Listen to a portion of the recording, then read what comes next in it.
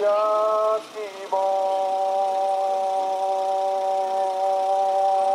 everybody, this is Evan Rogers with your fancy language words, teaching you today about the complement. And this is coming on the tail of the copula video. Complements require copula to an extent. I don't know about require, but they definitely go hand in hand.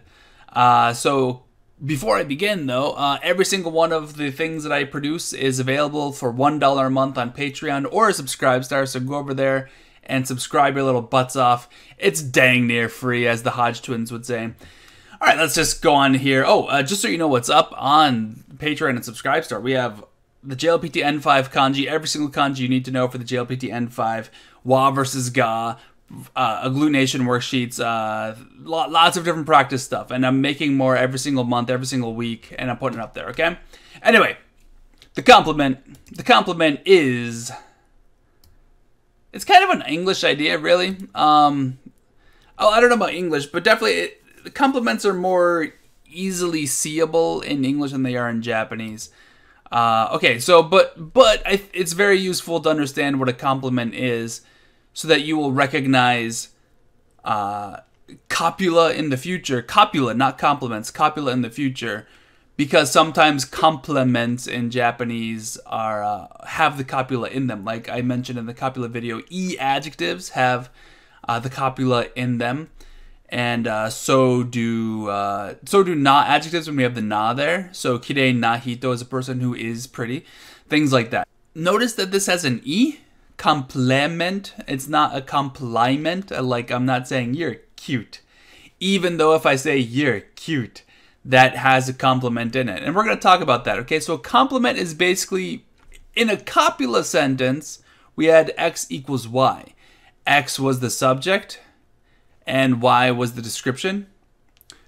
And so, y is the copula. So subject, copula, y is the complement. Okay, I think I just misspoke. Y is the complement.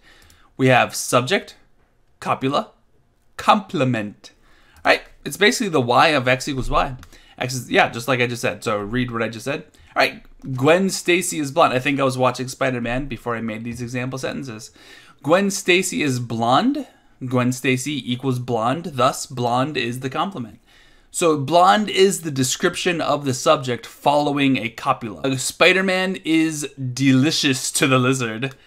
So technically, y equals delicious to the wizard. So that is kind of the copula.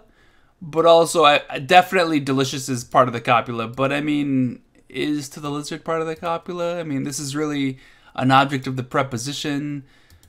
But like, he's delicious, but he's delicious to the lizard. So anyway, whatever.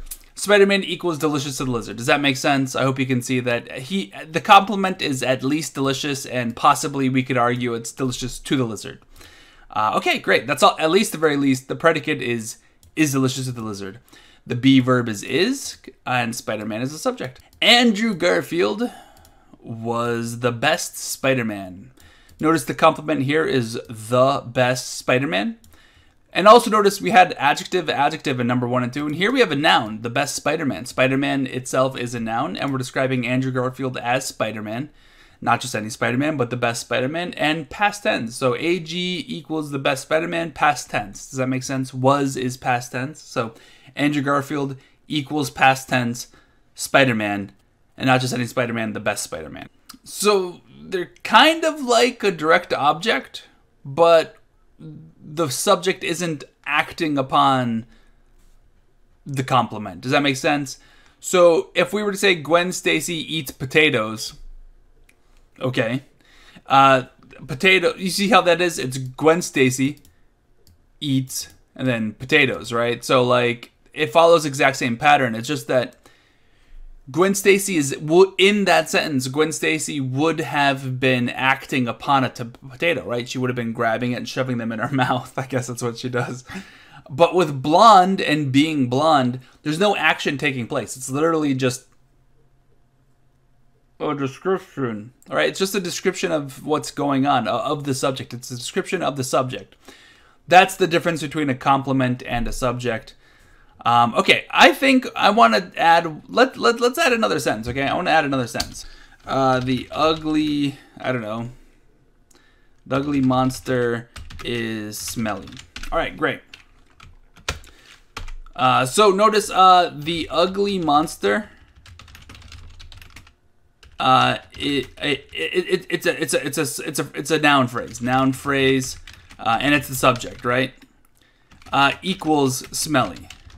So if you look at this sentence, you might be tempted to think that the word ugly is a compliment, but that's not right. This is just a regular old adjective going into a noun, and it exists inside of a noun phrase. Monster, the ugly monster. It's a 3-word noun phrase making the subject. So you see, the complement's what comes after the copula, like the word is and things like that, okay? So the ugly monster is just a noun phrase with the making of the subject, and the actual copula, the actual complement is smelly. Okay, I figured I should make sure that that's understood. In English, this is very true. In Japanese, there's a little bit of not so much. Almost any time you use anything to describe a noun in Japanese, you're actually using a copula to an extent. It's a very strange idea. But just for now, let's not get into Japanese right now. That's what a compliment is. Have yourselves a great day. Peace out. And let's sing Vampirina. We can sing Booty Vampirina. You want to sing Booty Vampirina? What's that song? We're living the scream. Whoa, Vampirina. I come and come zoo. Vampirina. Maybe blue with pointy teeth. Me blue is pointy.